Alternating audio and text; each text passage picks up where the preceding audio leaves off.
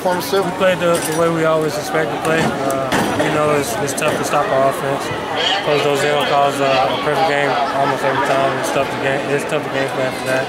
I mean, we don't ever really plan on being stopped. You know, if we play within ourselves and just continue to keep pounding it, and eventually we'll see the end zone. It's all about the way how you play tonight.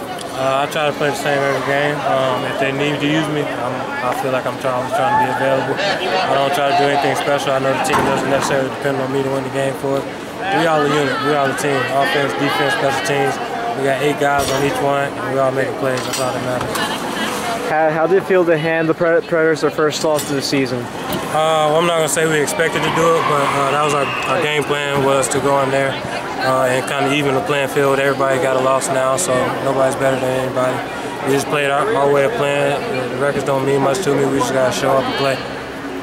Seems like you like making those plays against the wall there. I talked about that touchdown earlier today. I mean, I don't really like it, but we get that close to scoring, we got to get out the field with 7 points. So I got a little help from the wall pushed it back into my hands. So I was just locked in, concentrating, trying to get out the field with some points. Do you guys expect to plan any differently, playing at a neutral site, or does it really matter? Nah, I mean, we got to show up to play. It's football. We've been doing this for years. It doesn't matter where we play, who else is in front of us, who else is out there our game.